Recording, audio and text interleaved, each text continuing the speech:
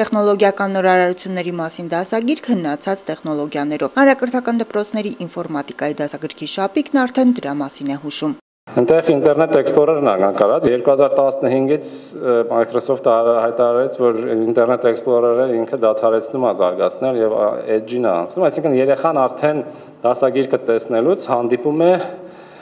հնացած ինչ որ մի վինտաժային, այսպես ասած, երևույթի։ Մինչև դասագրքի տպագրման գործընթացն ավարտվում է, նյութն արդեն հնանում է։ 21-րդ դարում, երբ յուրաքանչյուր երեխայի ձեռքին ինտերնետին միացած հեռախոս եւ պլանշետ կա, ինֆորմատիկայի դասագիրք հասկացությունը արդեն անիմաստ է թվում։ Հայաստանում փաստացի պետական մակարդակով խրախուսվում է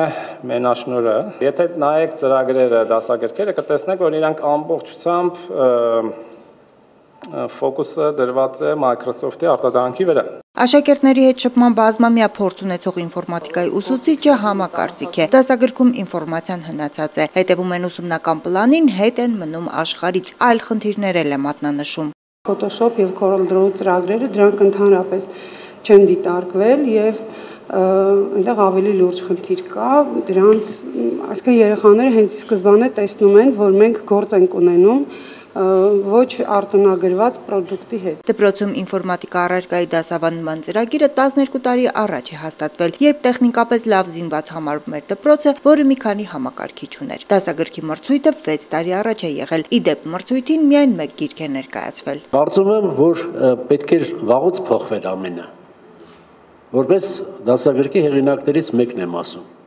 Եվ ոչ միայն փոխվեր, այլ լայն քննարկման առարկա դառնար։ Կրթության ազգային ինստիտուտում խնդիրներին տեղյակ են, նոր նախագիծ են մշակում, որ պետք է ազգային ժողով ներկայացնեն։ Վստահեցնում են, բոլոր մտահոգությունները հաշվի են առել, նախատեսում են գործը մինչև տարեվերջ ավարտել։ Կրթական ծրագրի մեջ ներառել ենք անպային տեխնոլոգիաները, որը երեխաներին այժմ շատ հետաքրքրություն է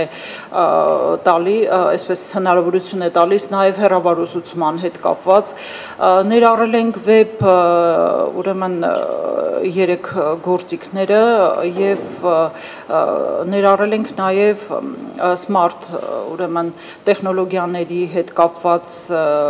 ուրեմն ծրագրերը։ Ինչքան էլ նախարարությունը շտապի տեխնոլոգիայի զարգացման տեմպին չի հասնի, ասում է Սամվել Մարտիրոսյանը, մի ելք է տեսնում աշակերտները ինֆորմատիկան վիդեո դասերով պետք է սովորեն։